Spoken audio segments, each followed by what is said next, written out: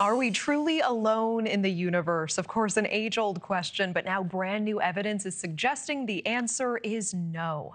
A team of researchers at Cambridge University say it's possible there's a distant ocean-covered world, with their data from the James Webb Telescope giving the strongest indication yet there is, in fact, extraterrestrial life.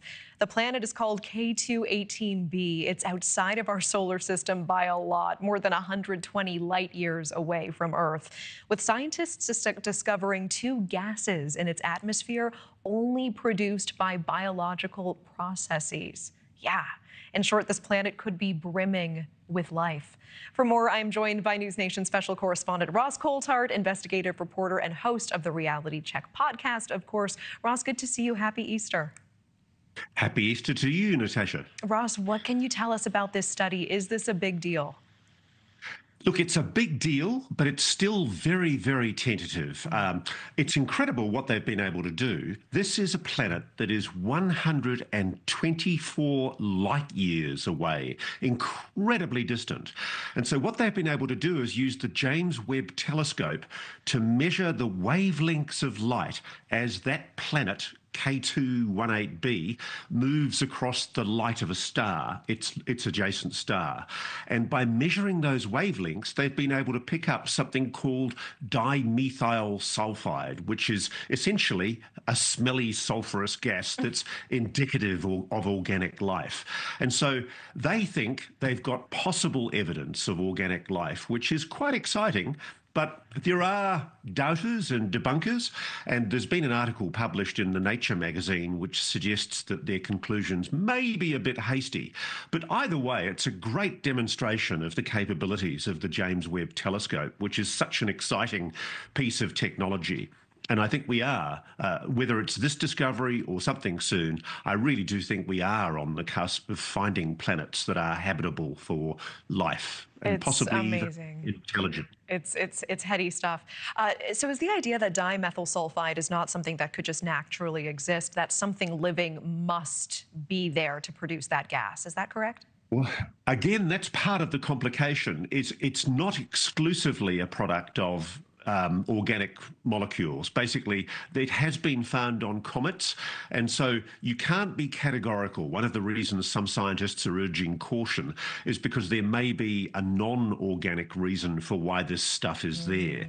But look, it's exciting, and I think we should be looking at it with great excitement. It's a wonderful demonstration of solid, good science, and it's still yet to be tested and proven. Yeah, tell me more about the process of getting something like that proven. How would one confirm this? How long would that take? Is it even likely? Well, the James Webb Telescope's going to do more follow-up work, and as you know, it's on the other side of the moon in a position where it can basically look out at the universe, the adjacent universe, and in this case, out to 124 light years, which is an unimaginable distance, an extraordinary distance away. So it's quite amazing that we're able to do this kind of measurement of the wavelengths of the planetary light. But short of that, we are going to try and do better measurements with the James Webb, but there's no way we can send a robotic drone there because it would take billions of lifetimes for it to get there.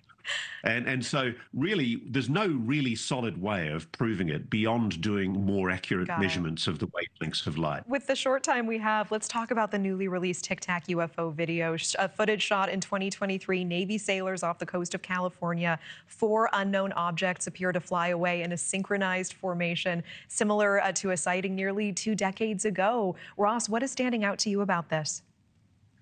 The simple fact is that whatever this phenomenon is, it's now corroborated and verified by witnesses, first-hand witnesses, and by technology operated by the US Navy. This is not some idle speculation by people who don't know what they're talking about. This is verified data, and it's important that we get to the truth of just exactly what these objects are. They appear to be intelligently controlled. Let's find out what they are. Let's find out. Ross Coulthart, always good to see you, my friend. Thank you. Thank you. Thanks for watching. Go to joinnn.com to find NewsNation on your screen. And don't forget to click the red subscribe button below to get more of NewsNation's fact-driven, unbiased coverage.